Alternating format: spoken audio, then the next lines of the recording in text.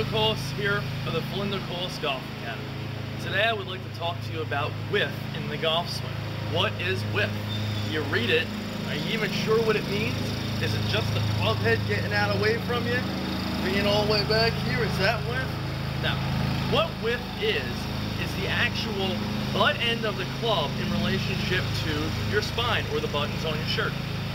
Okay? So when we start in a golf swing, the club is this far away from, whatever it be, a foot away from our spine.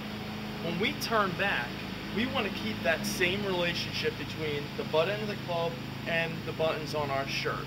If we bend the elbow, it gets closer. Obviously, I'm exaggerating, okay? You really couldn't get too straight here, because that would be pretty darn uncomfortable.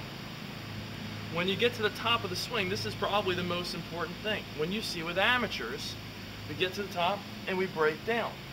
Just because the club is here, that's not good. We want that arm straight. That's creating a lever system. We bend the arm, we lose power. We straighten the arm, we gain a little bit of power. I'd rather see all of you out there turn and keep that arm straight and maybe only stop at a 9 o'clock position.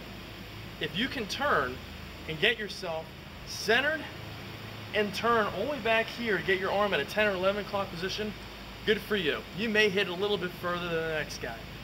But let's not break down the elbow. Let's keep the lead arm a little bit straighter and really focus on keeping that left arm nice and solid through the impact zone. This is very key for hitting it long and hitting it solid.